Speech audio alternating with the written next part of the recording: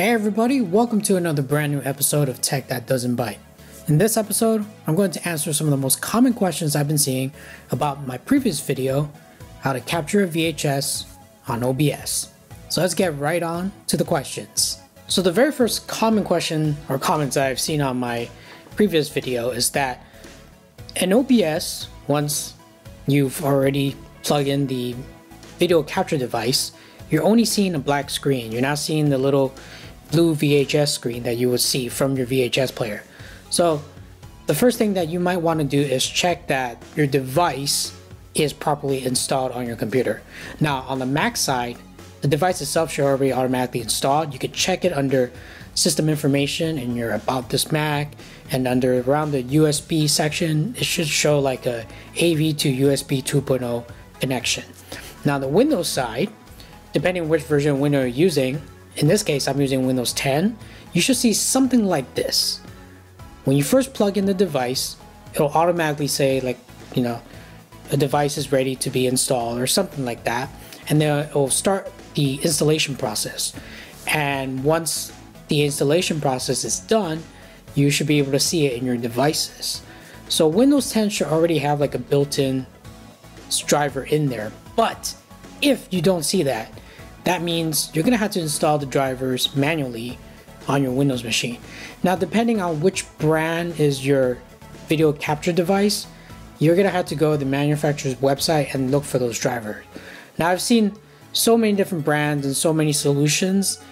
There's not really a one-size-fits-all solutions for this driver issue. So I posted a few links, a link in the bottom, and also a previous comment from a user that was from my other video where I reviewed the DigitNOW video capture card. This person had a suggestion on how to install the drivers, so go ahead and give it a try, and also read the link that I posted below. Again, all this experimental. I personally did not encounter issues with this when I unplugged my own device on my Windows machine, so your miles may vary, so please be careful when you are installing drivers on your Windows machine. Number 2. My footage is choppy or jumpy. So there's some ways that you can troubleshoot this problem. First thing you want to do, if you are capturing a VHS, you want to check the VHS tape itself by plugging in your VHS player to the TV and watching it on your television. Do you notice any jumpiness there or any choppiness? If so, that means it's just the source itself, meaning the VHS tape. So again, OBS is just a recording software for you to capture whatever that's being captured on your video capture card, and you'll be able to record it. So it's just a recording software, and whatever you see is basically whatever you get. Now, if you don't see that on your television, then there is something going on with the capture card and the communication with the OBS software. So the first thing you want to do is check in your settings what frame rate you are. So I never brought this up before because I automatically assume many of my viewers are using the NTSC video format. I was mistaken. So if you are using the NTSC format, you want to keep your frame rate set to 30 frames per second.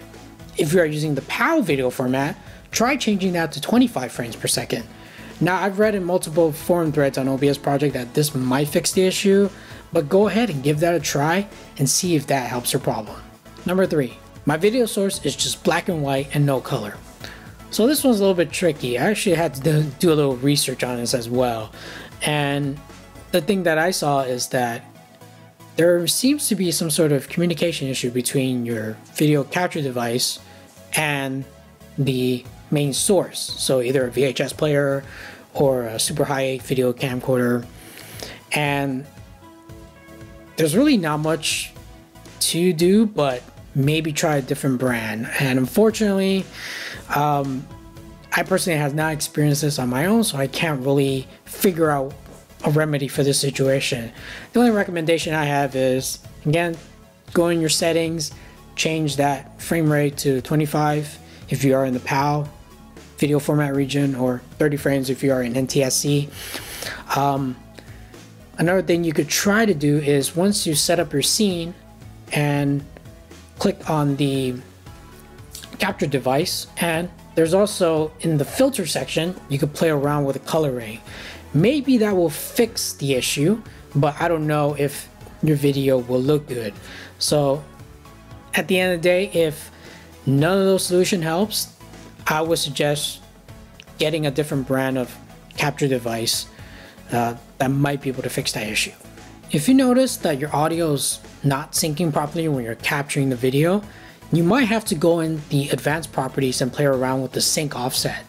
So I would recommend checking each offset and make sure that they're set to 100 milliseconds or even possibly 50 or 200. So you gotta play around with the offset a little bit in order to match the syncing back to the video.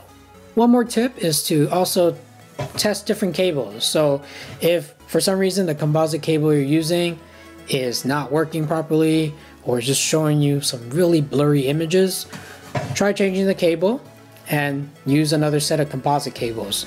Or also try the S-video output that's included in most of these USB video capture devices. So test it out, and at the end of the day, hopefully these solutions will help you fix the problem. Well, I hope I've been able to answer some of your questions, and did any of these solutions work for you? Please let me know in the comments below. Thank you guys for watching. If you like this video, make sure to hit that thumbs up button. Don't forget to subscribe to your channel and hit that bell notification so you get notified of new videos. And also, check out some of our other videos that we've been making.